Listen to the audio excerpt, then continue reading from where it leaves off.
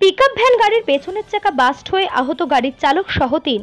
বৃহস্পতিবার দুপুরে মুর্শিদাবাদের রেজিনগর থানার ৩৪ নম্বর জাতীয় সড়কে তকিপুর বাসস্ট্যান্ড সংলগ্ন এলাকায় দুর্ঘটনাটি ঘটে।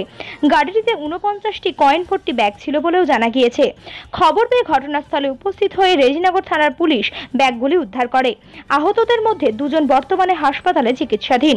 গাড়িটি মুর্শিদাবাদের দৌলতাবাদ থেকে কলকাতা যাচ্ছিল বলে খবর। রেজিনগর থেকে সোমনাথ হালদারের রিপোর্ট, ASR নিউজ।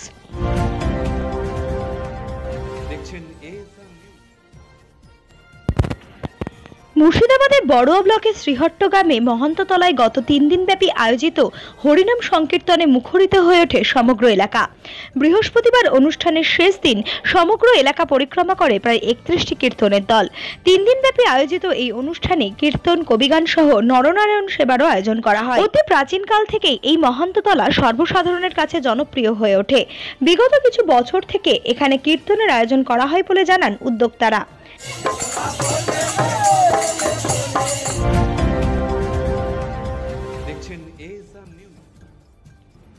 মুর্শিদাবাদের রেজিনগর রিলায়েন্স ক্লাবের পরিচালনায় ৩৯তম বার্ষিক ক্রীড়া প্রতিযোগিতা শুরু হলো বৃহস্পতিবার।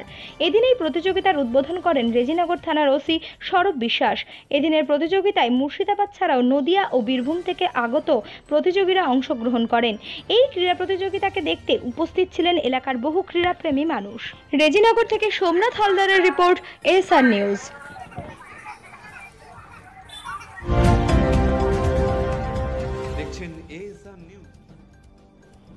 বৃহস্পতিবার একটি শোভাযাত্রার আয়োজন করা হয় বিজেপির 42/B বহরমপুর মণ্ডলের পক্ষ থেকে। বাইক, টোটো ও বাদ্য সহযোগে এই শোভাযাত্রা সমগ্র কাশিমবাজার ও মনীন্দ্রনগর এলাকা পরিক্রমা করে। এদিনের শোভাযাত্রায় অংশগ্রহণ করে বিজেপির বহু কর্মী সমর্থকরা। শোভাযাত্রাকে ঘিরে এলাকাবাসীর উচ্ছ্বাস ছিল চোখে পড়ার মতো।